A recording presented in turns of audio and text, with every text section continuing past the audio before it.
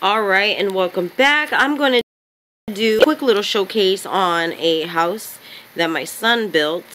Now, mind you, he does a lot of more of the basic type of houses, just as you can see here.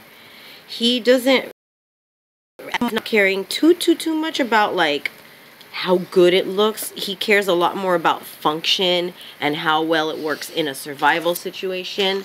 He could care less if it looks, if it looks good or not, as long as it works, which is really what you want to care about in survival mode. But he took a little bit of care here in the front yard to kind of, make it look more a little traditional house. So he's got a little pond slash pool here, a little farm for like basics, everything that pretty much you would need as far as farming goes.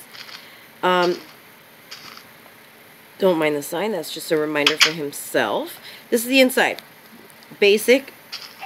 He really should put a crafting table cutter in here, but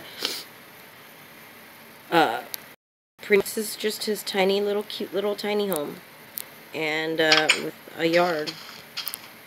Alrighty. I don't know what else to explain. Just,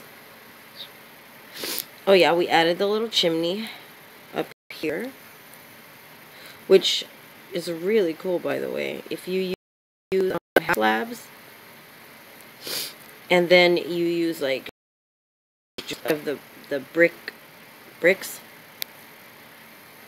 you put some cobwebs, it sticks out so perfectly. I love how it's like halfway in and halfway out right there. And then, thank you guys for watching again. I know this was a read, but anybody can pull inspiration from anybody somehow. And you guys are enjoying this little series, and until I will talk to you later. Peace.